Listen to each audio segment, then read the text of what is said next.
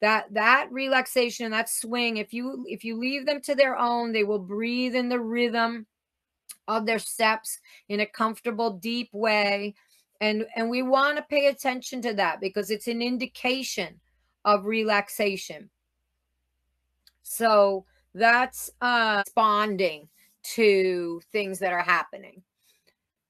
So this is again from the German NF, the principles of riding, and the dressage seat. The seat should rest in the lowest part of the saddle.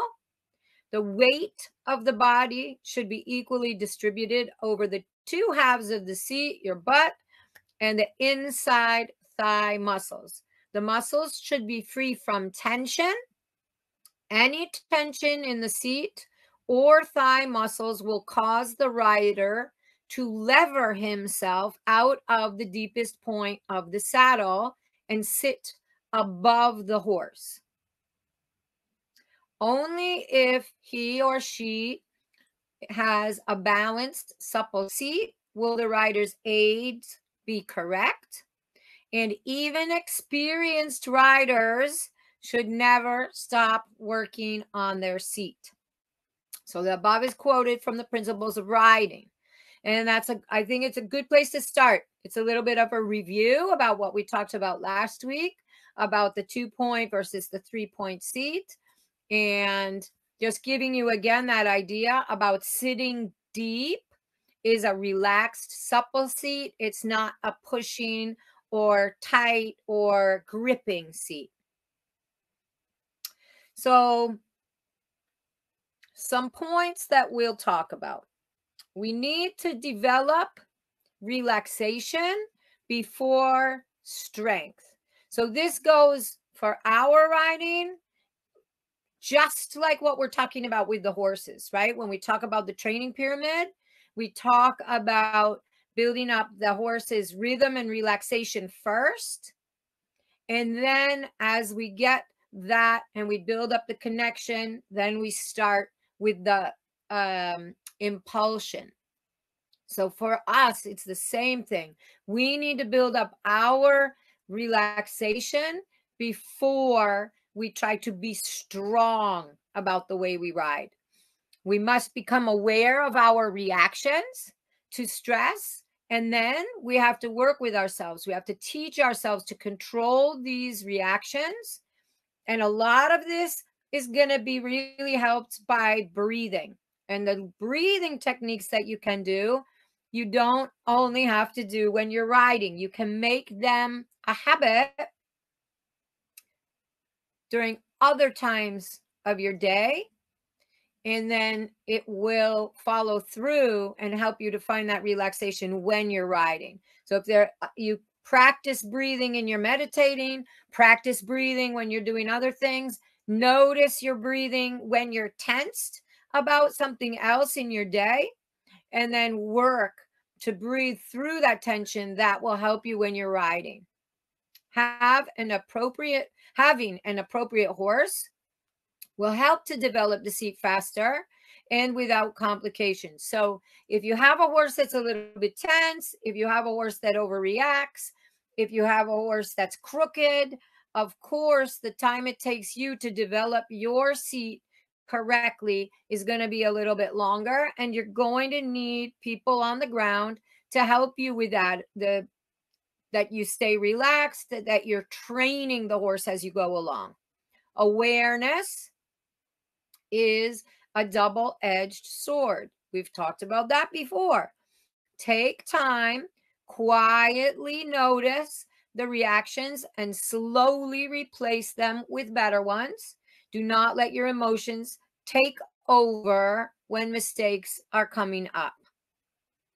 Make time every week to prioritize seat work. Work on your body outside of riding time to improve the suppleness and awareness. Have fun. The best way to find relaxation is through joy and gratitude. Though sometimes working hard, trying hard doesn't always get us what we want. So make sure that we always approach every lesson with gratitude that we even can ride horses, grateful to our horse for letting us ride them, and then try to find a little bit of joy in all of the ride. And catch yourself if you start to get more serious. And then safety is imperative. So it's important to learn the safety seat so that you have a way to stay in the saddle when things start to go wrong.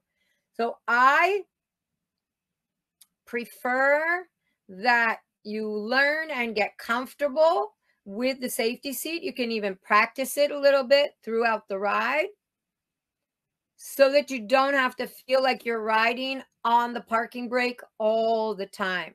So this, what we're talking about, moving with the horse, opening up our upper leg, letting our seat down in the saddle, not riding in that guarded place all the time, how it creates vulnerability. You feel like you're not as in control as you are when you're a little bit gripping and holding on. If you know that you can have a safety seat if something goes wrong, that will help you to be able to relax while you're working on your seat. The safety seat is heels well down, foot really planted in that stirrup. So you really feel that ball of your foot across the stirrup very well. And then you've got your heel really down. You're really feeling that secure base. You put your knee in the knee block a little bit hard if you need to. This way, the horses don't feel you gripping or adding energy to something that they're doing where they're already a little bit upset. You want to keep your balance over the center of gravity. If you lose your balance backwards or side to side, then that's going to upset the horse even more. So you're thinking about keeping your balance with your safety seat without adding influence with your legs or with your seat. If you're gripping with your lower leg, you're adding momentum. If you're gripping with your upper leg, you're tensing the horse's back. If you're losing your balance, you could be holding back on the reins, driving the horse through the reins. So you want to work at keeping that balance down between your belly button and your lower back and over the center of the saddle. If the horse is moving fast, so we had to take a safety seat because our horse took off, you want to turn with one rein. Two reins are your enemy. One rein, just get the horse turning. Pick one side or the other and don't give up. If the horse is bucking, then you're going to have that safety seat and then you're going to pull the head up. And if it's rearing, hopefully not, but your rearing often comes because you're pushing at the horse, but it doesn't feel like it can go forward. So if that's happening, you're going to, again, look to balance yourself in your stirrups and in your knees, but don't add momentum. Everybody thinks when their horse is standing up that they have to push it forward. But for some reason, there's a mental block and the horse feels like it can't go. So take the pressure off, get whether you can turn in a circle or, get some kind of a leg yielding going. And then, but that straight on pushing when a horse is really blocked in the withers and in the neck and in the mouth is going to get if you have misunderstanding, whatever you put energy into, you're going to get more of it. So if the horse is misunderstanding and it's, jumping a little bit up and back, and then you're putting more energy into that, you're going to get a little more of that. Okay. So that I wanted to talk about those things first. We're looking to find relaxation and suppleness in our seat, moving with the horse. But of course, why do we grip? Why do we hold on? Is because we think that something bad is going to happen. We lose our balance or we lose trust. So knowing that we have a plan, if stuff starts to go wrong, we're going to put the knee in the knee block. We're going to put those heels down hard. We're really going to feel our feet down there, and we're going to plan on staying in the middle of the saddle so that our rein aids are going to work for us. Okay? Does anybody have any questions about that?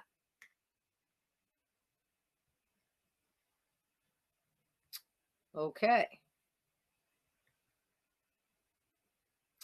So now we will talk about the reason for our stress. So the psoas, we can look at the picture first, is this muscle that holds our lower back and our hips and everything together. And this muscle is responsible for a lot of things. It's known as the fight or flight muscle. And it connects our lumbar spine to our inner thighs by running through our hip joint. So a lot of times we talk about being, hey, Meg, we talk about being tight in the hips, and we want to work at getting our hips more open and our hips more fluent. But this psoas can be part of that scenario. And the connection between our back and our legs enables us to run and kick. These are two of the primary functions that we need in fight or flight mode. It's also the connection that can grip us onto the saddle when our horse misbehaves or we feel a movement is getting out of our control. So the nervousness that we build up when we're riding doesn't always have to be because we're nervous about falling off or we're nervous about our horse doing something bad or dangerous. Sometimes that nervousness can be simply about making mistakes or what people think, or that we're not doing a good enough job, or even that we can't stay with the movement as our horse starts to move bigger or more correctly, or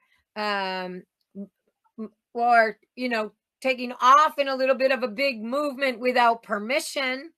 Sometimes those things can make us nervous, and that psoas takes over and tries to control things. When our nervous system senses that we're in danger, it alerts our psoas to fire up.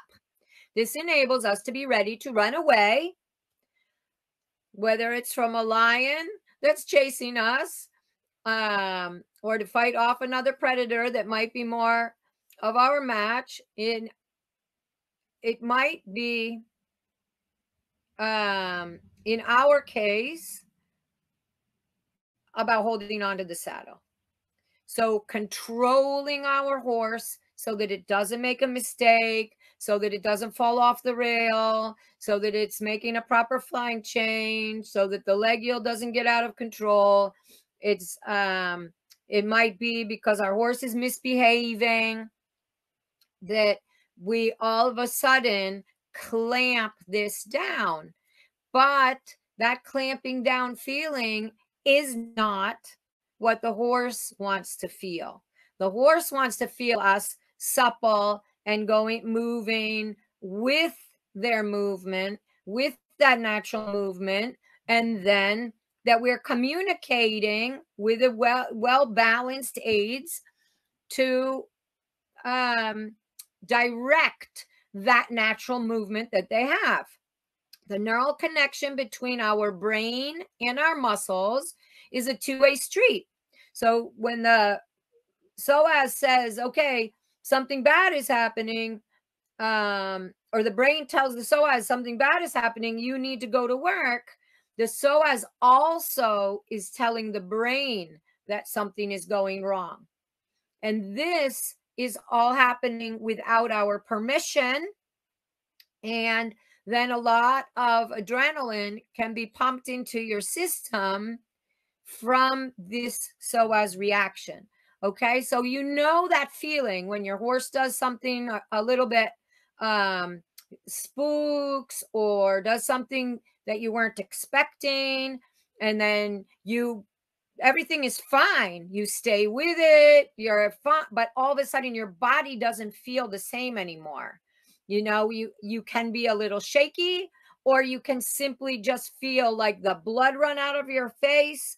You might feel that feeling of butterflies that adrenaline gives, and also cortisol can participate in that. And it changes your perception.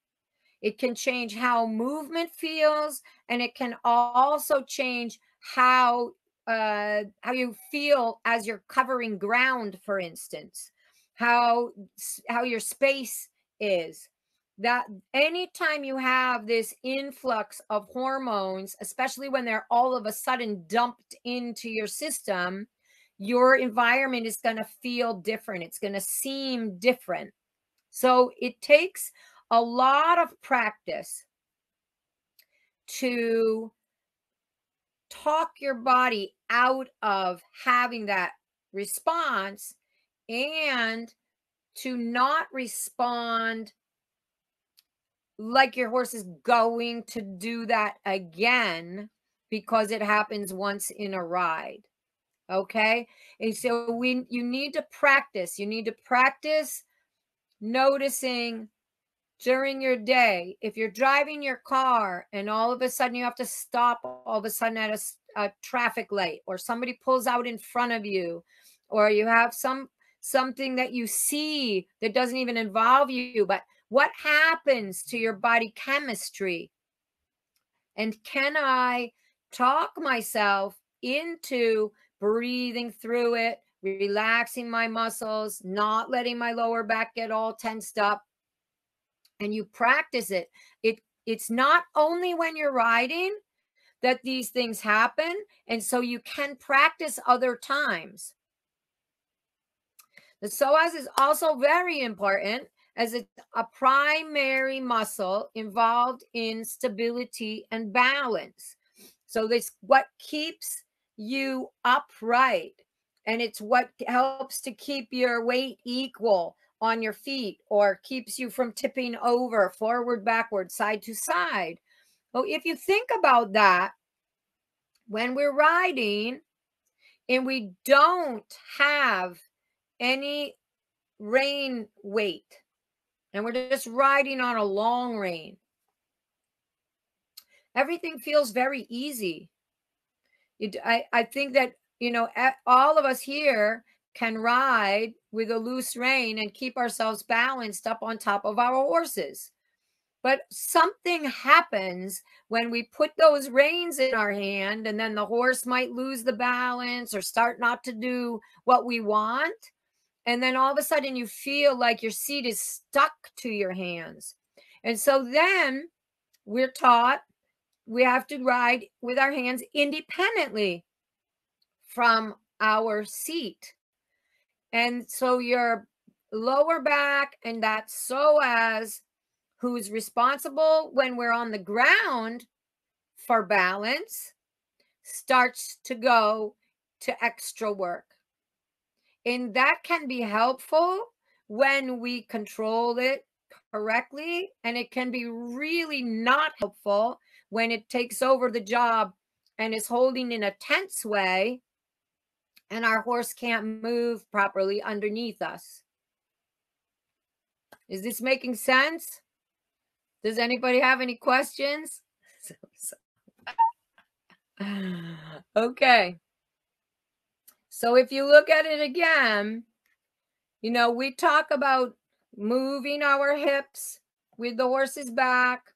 We're talking about trying to keep that lower back, the tailbone a little bit tucked under, keeping that lower back a little bit more relaxed than we're taught in everyday life.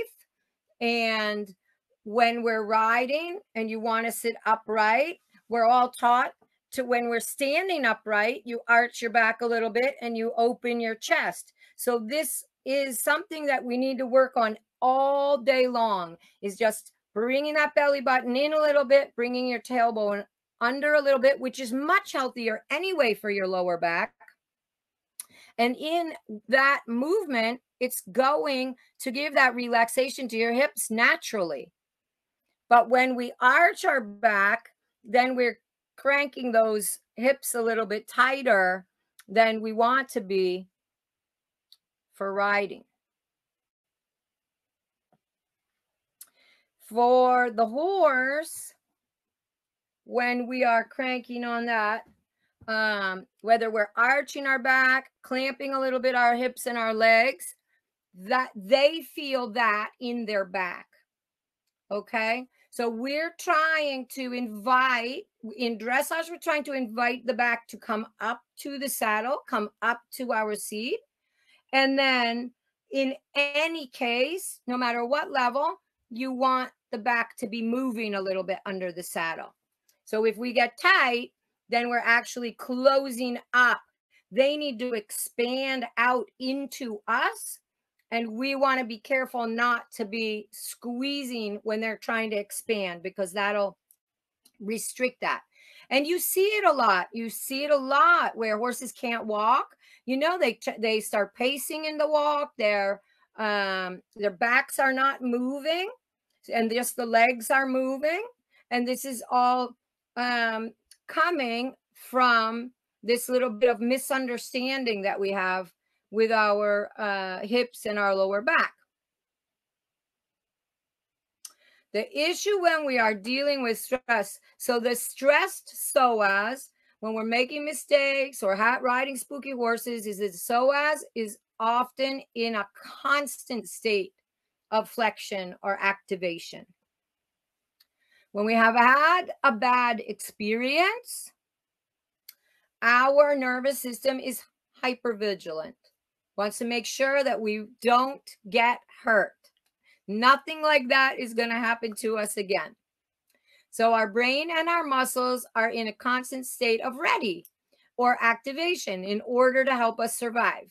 Our nervous system does not have a rational way of thinking. So this is going back to us prior to how our lives are now. And a lot of people talk about the stress levels that we have, whether it's from work or school or, you know, your daily relationships, and how that old brain is reacting and never able to kind of get out of that stressed state.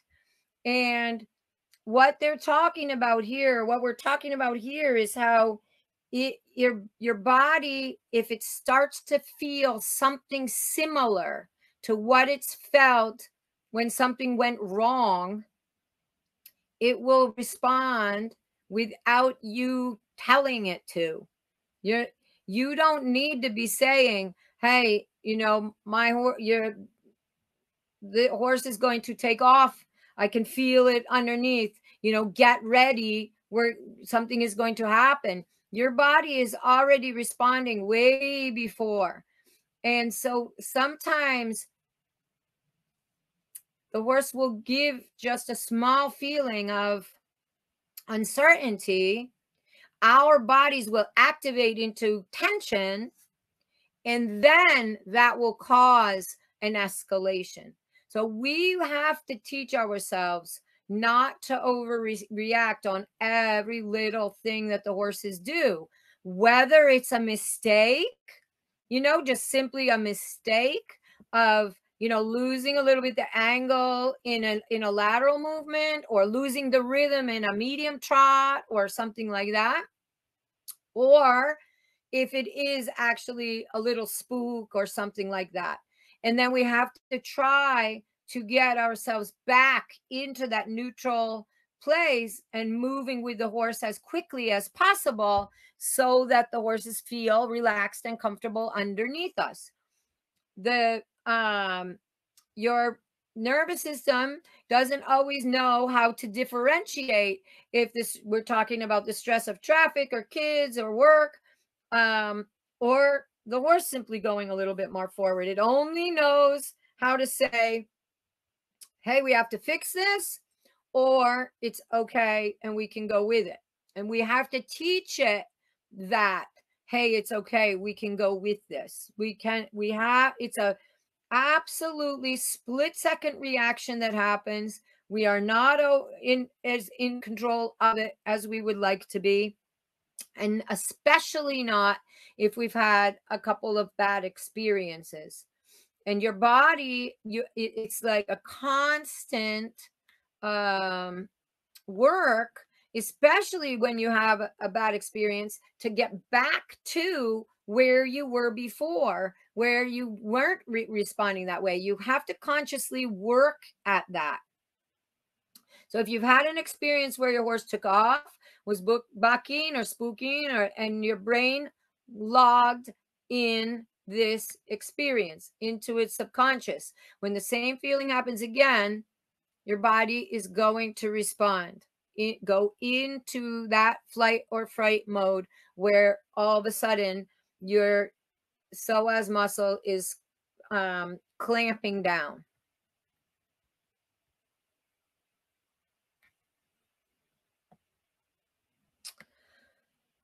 The other thing about the psoas is that it hooks in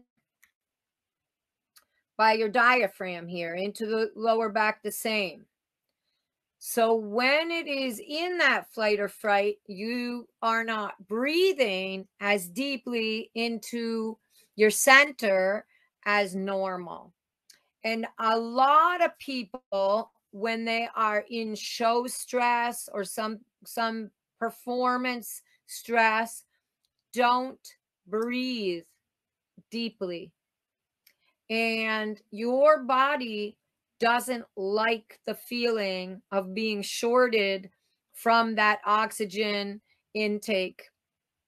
So that also will get a bad response. So the two things work together. If your psoas is getting tensed, you're not able to breathe as deep as you want to. If you're not breathing as deep just simply because you're a little bit nervous, that's going to cause your psoas to get tensed because your body is saying something is wrong. I'm not getting the oxygen I need, or getting rid of what I need to as well. So when we're taking short breaths, as opposed to long, slow breaths, our body is in a constant state of sympathetic arousal or fight or flight. We cannot have both sympathetic and parasympathetic, which is the rest system, working at the same time. One is taking over or the other. And so we need to practice this. In order for us to ride relaxed and engaged, we need to breathe. There's a huge amount of stress created from a body that is doing physical exercise without breathing. And this is something that's super interesting for me, because when I was younger in school, I didn't breathe well when we were playing sports, and nobody ever taught me. It took me a long time to realize, like long distance running and things like that, I really felt like I simply wasn't good at it, or I was even defective. But it was that I would get nervous and I would breathe only up in here, and after a while my body would simply tank. And then the same thing can happen when you're riding. If you're riding a dressage test, or you're just even riding in a lesson and you get a little tensed in the lesson and then you don't breathe, you feel like you get tired sooner, your body gets a little bit tighter, you might start making uncharacteristic mistakes because you're breathing up here instead of down into your diaphragm. And the other thing that we learned over the winter is you want to think a little bit about pushing out into the lower back when you're breathing, not just that your belly is coming out, so that you're really filling up that lower part of your body with your breath is the most healthy. And the other interesting thing is that horses have their lungs right underneath us. So I made the little picture so that you can see that if we are gripping on them, we can also be distorting how they are able to expand and relax their rib cage in their breath. And breathing is really important for horses. That relaxation, that swing, if you leave them to their own, they will breathe in the rhythm of their steps in a comfortable, deep way.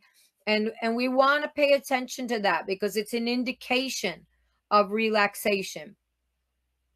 So that's another reason why we want to stay relaxed and in control of our psoas so that we can help them to be able to expand out in the rib cage and expand out into our saddle, out into the saddle, out into our body.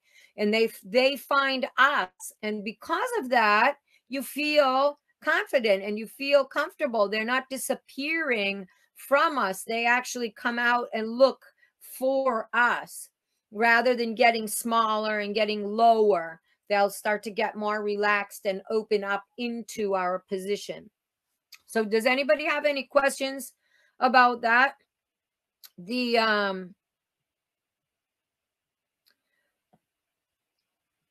So I have, oh, wait, I went to the wrong page. I have some exercises.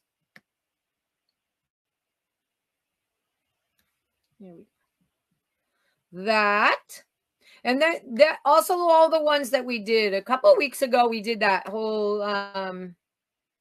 thing on stretches that are really good for riding. And all of those are really targeting also your hips and you're opening up your lower back.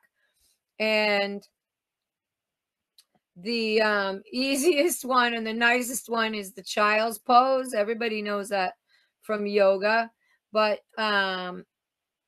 that is a really good way to open up your lower back and to let that psoas just relax, those hips relax. If that's too tight, you can lift your butt up and put something under it.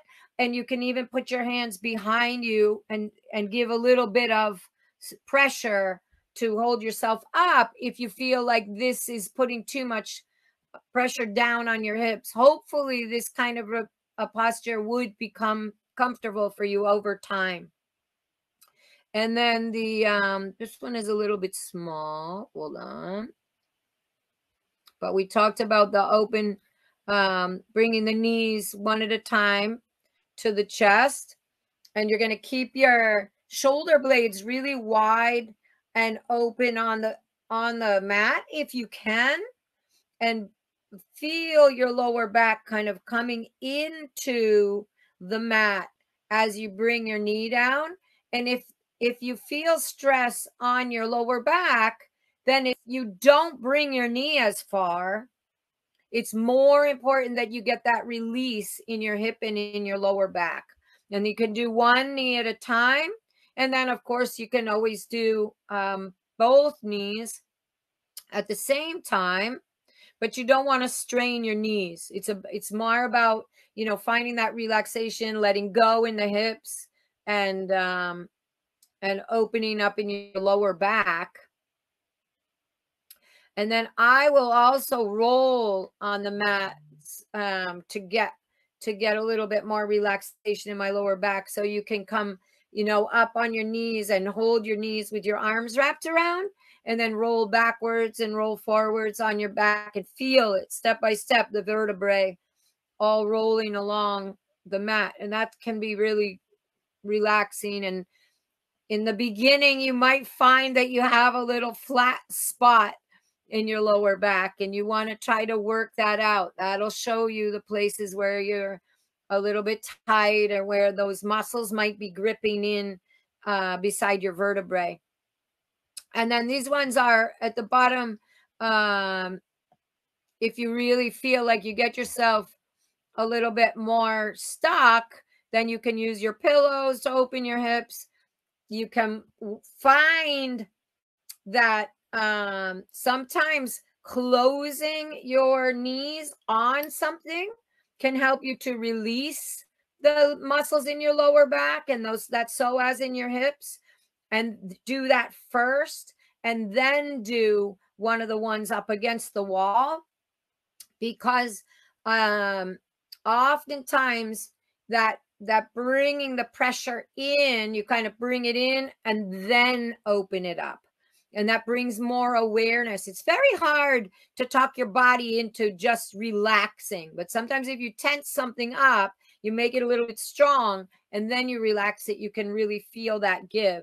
So all of these are really good for opening up your lower back, relaxing those hips, and getting that whole sling there to let go a little bit. So I hope that helps. And I'll send all of this to you. So I find that there are certain things that the horses will do that will elicit certain changes in your posture while you're riding. And just as a rider, you want to start to become aware of those things.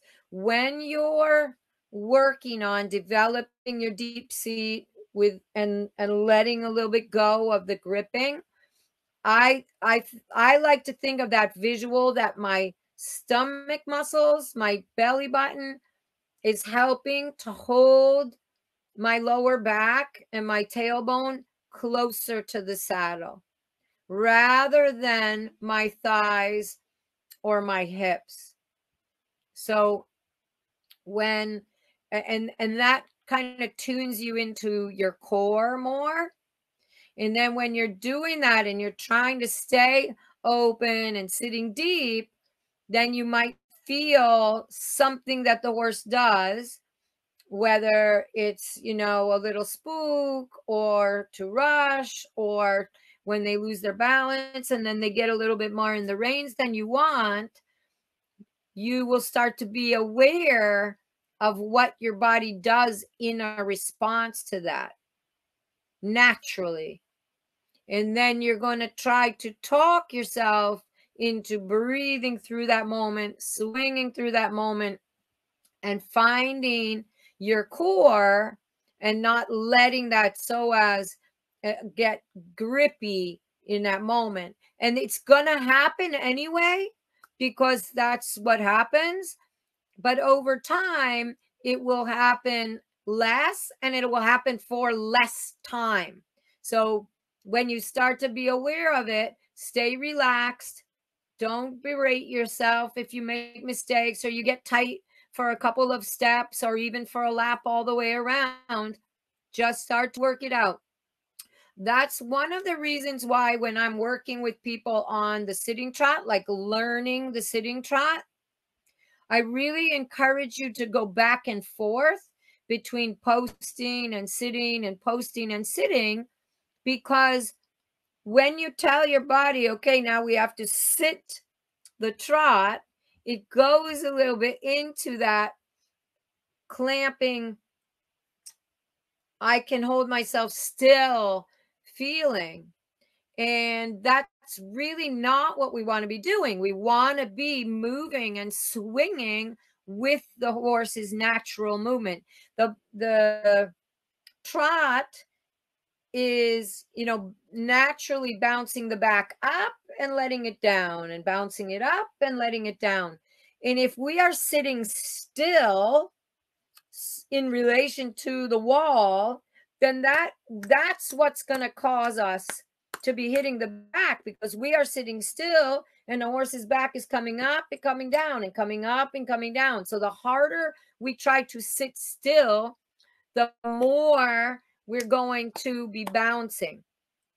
So I try to think about the posting and the sitting like each other. So I want to encourage that same motion that my hips are doing when I'm posting, where I'm opening my hips and then I'm closing the hips. I'm swinging in my lower back up and then I'm letting myself back into the saddle. And then I'm going to do that movement slightly on purpose in the beginning when I'm sitting, because it's the exact same thing is happening, just not as much. And if I let myself think like that, maybe 4 or 5 steps posting, 4 or 5 steps sitting, 4 or 5 steps posting, 4 or 5 steps sitting, then my psoas doesn't get a chance to panic and take over, because I'm keeping in that rhythm with the posting and the sitting and the posting and the sitting. And on the same way, my horse stays moving and swinging forward a little bit more relaxed. I teach my horse that that's his job, to stay the same, whether I'm sitting or posting. They need to stay the same, because if we sit down and we grip in and then their back gets tight and holding, that's much harder for us to sit on than a back that's opening and swinging. Okay? So there's other things that we do unknowingly that also encourage that back to be tight, right? Every time we sit, we ask within the next step for a canter or for a walk. And so the horse always thinks, oh, well, when I feel her seat change like that, I need to do something different. So they don't swing. So I also encourage you, even in your warm-up, when you start the trot from the walk, sit 5 or 6 steps and then start posting. And when you're going to go back to the walk, sit 5 or 6 steps and then go to the walk, ask for the transition to the walk. And if I feel in the beginning, when I go to the sitting trot, that my horse doesn't stay the same, I actually might not do the transition. I might go on a circle and go sitting and posting and sitting and posting until the horse accepts it. And then I have the opportunity to ask for the walk, instead of the idea that I'm not asking them to go anymore. And that's what asks them to walk. And I want to feel all the time like my seat is connecting the dots between my hands and my legs. So if I'm asking the horse to be more energetic, my seat is allowing for that energy to come through. If I'm asking the horse to wait or to slow down, then my seat is going to reflect that by riding a little bit slower. So I'm thinking about that seat as, even if my seat is not yet 100% educated, it can still do that job if I'm simply letting it connect the dots between my leg and my seat, my leg and my reins. So if I'm feeling open and moving with the horse, and I want my horse to slow down a little bit, I use my reins to help the horse to understand to slow down, but I'm also going to slow my body down. I'm going to post a little slower, which might mean I stay up in the air just a hair longer. I might stay in the saddle. It's almost imperceivable, but it's that core strength, a little bit of your lower back, feeling control, balance. That's just saying, hey, settle into your steps a little bit. Slow down. I can do that with my body language. I can do that with my seat. If my seat is in flight or fright, then it's got that clamping on feeling. It's not able to be connecting the dots. I'm not able to find that neutral place. Okay? So you don't have to have 100% educated seat in order to start affecting your horse in a good way, and just to have some little different habits that are going to help you to develop that seat. And part of it is going to be things that you're going to do outside of riding, where you notice your bodily reactions. Also, you might find when you're not breathing deep that the shoulders get a little tensed, or they might get a little bit up, or they might get a little rolled forward. And then your hands aren't able to go with the horse's mouth as well. If you think about your back and then your shoulder blades are not attached to your back. They actually want to slide a little bit on your back. So it's that slight sliding that is allowing your hands to be steady on the horse's mouth through the movement of your back. But if you aren't breathing, and then your shoulders come a little bit up, or they come a little bit forward, and we start losing that, then your horse is going to feel a bit of stiffness in the hand and a lack of swing through your body. So that's another really important reason to open up in your ribs and to practice your breathing exercises. And if you notice, I think we all have things that we do if we're talking to somebody that we don't feel comfortable talking to, when we're driving a car and something happens all of a sudden, taking a test in school or doing something difficult at work. There's a lot of times that you can pick during your day where you can practice that and think about it, because it's going to feel uncomfortable as you change, as you open up, as you start to swing with the horse.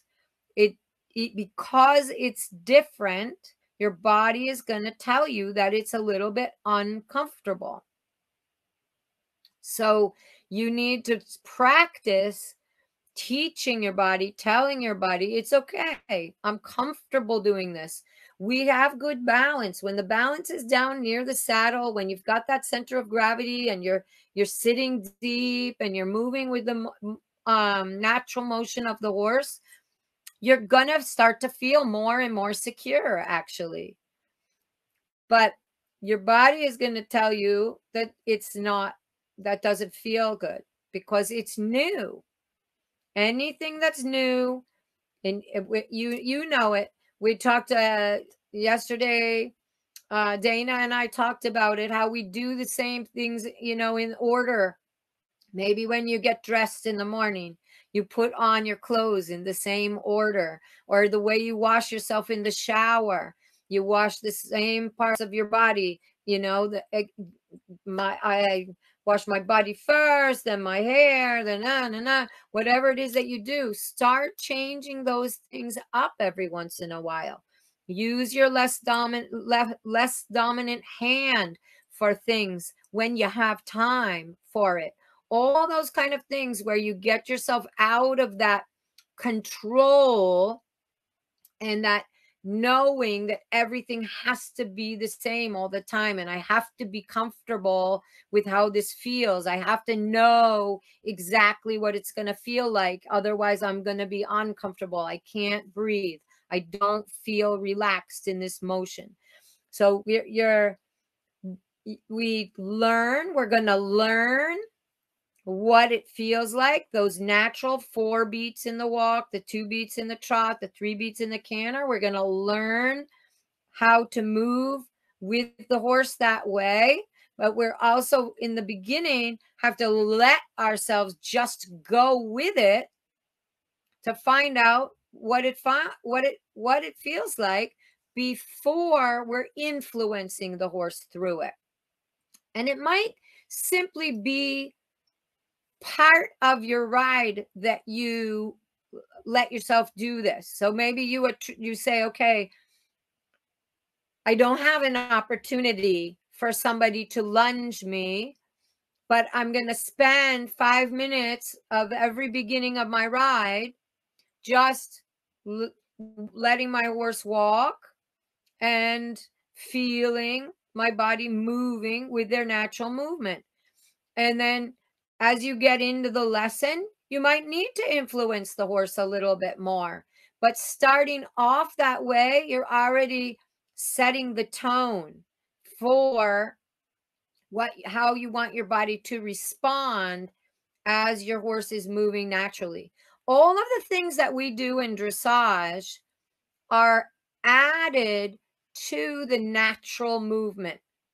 It's not some kind of convoluted thing that we're making the horses do. They are moving naturally, and then we're just enhancing it through a little bit of cadence and a little bit of understanding. We move through leg yield or shoulder ins. We're taking a trot, a natural trot, and we're creating a shoulder in with it. But we don't want it to be manufactured and convoluted. We want the horse to be trotting. So our bodies need to be comfortable going with that trot. And then notice when the horse is not moving naturally, encourage them to move from themselves again and continue the movement. And so when we are feeling that the horse starts to make a mistake and they're no longer trotting naturally or cantering naturally, and then our body goes into fight or flight, instead of aids that say, hey, come on, you got to keep cantering or you got to keep trotting, then everything starts to get shut down and the horse starts leaning on us a little bit. We start gripping, the air time gets lost, the going over the ground becomes uncomfortable.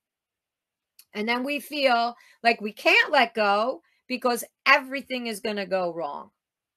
And it's got to be that we change that cycle with our relaxation. And we're going to teach ourselves throughout the day how to breathe deeper, how to open up and relax in our lower back, and how to start to train our horses to be trustworthy as well. So when you look at this, number 3, having an appropriate horse will help to develop the seat faster and without complications. So as much as we need to do it right, and we need to give them all the opportunities in the world to go right, we have to also ask them to be accountable so that we can ride that way. They're big. They have their own ideas sometimes. And so we need to make sure that the rein and the leg aids are getting the correct responses so that we can go with their movement. So we go with what we like that they're doing. We go with what we are happy with. But if they're doing things that are inappropriate, then we need to curb that. And that if it's really inappropriate, that's going to be your safety seat. If it's simply that they go too fast or, falling here or there, then you're just going to teach them about the leg and the rein aids. Okay. They have to be on basic aids in order for this stuff that we're talking about to really work well for you. It's not about giving up control and letting the horse do whatever it wants and you go with it. That's not what we're talking about. We're talking about our horses that are in slight, they're basically under control. And then we're trying to develop our seat through that. Okay. So do you guys have any questions? Is there any aspect of this that you want to talk about a little bit more, or doesn't make sense? Or does it make a lot of sense? And then we have to figure out how to. It makes a lot of sense to me. I think it just takes a lot of time to sink in. Like the psoas muscle and the like that I know I do. So the idea of being cognizant of not of relaxing the body in the moment is going to take a lot of practice. 100%. Like a lot of practice. 100%.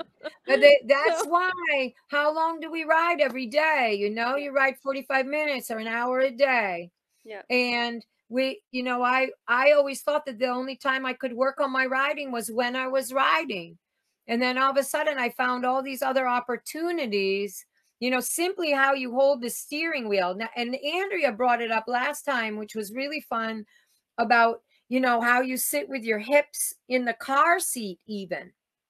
Right? That you don't let yourself slouch over onto one side because you're pushing on the gas pedal.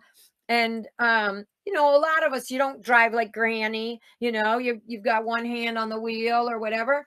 But what if you did sometimes drive with two hands on the wheel and held the wheel how you want to hold the reins and kept your shoulders down instead of up like this? Those kind of, little things where you start to teach your body how you want it to behave. So I love that. It does take, and one of the biggest things is that I don't want you, once you start to have that awareness, it is going to be like, there I am, I'm doing it again. And let that go. Awareness is the beginning of fixing it. But don't let it completely disturb your riding that you feel that you can't do anything. We're just adding this to what you already do. We need to build up that relaxation. But we're not going to just feel like we can't even go around the ring now because we're like, oh my gosh, there it is again. Crystal knows for me that there were certain things that I was doing not so much last year, but the year before, okay, I cannot feel my legs. I do not know what they're doing. So, it happens to all of us because I had a horse for years that was really responding badly on certain things. And when I would feel anything close to that, it would be like, oh no.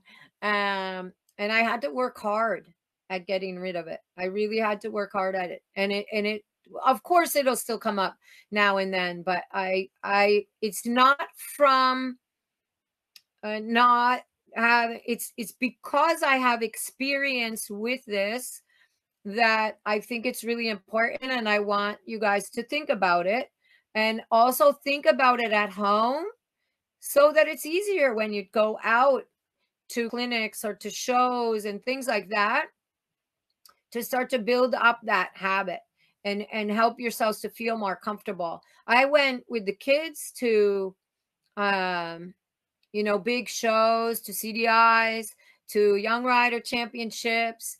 And I mean, they come out of the ring and they're like, I don't know what happened to my horse. He has never been like that before. Never behaved like that before. I don't know. Why did that happen? But it was really such a lack of understanding of their own bodies and how their bodies were responding to the atmosphere. And there was no preparation for that. And I feel that it absolutely is going to happen. It's going to happen anyway, no matter how much you prepare for it, because until you get yourself in those situations more and more, you don't have opportunity to work on it.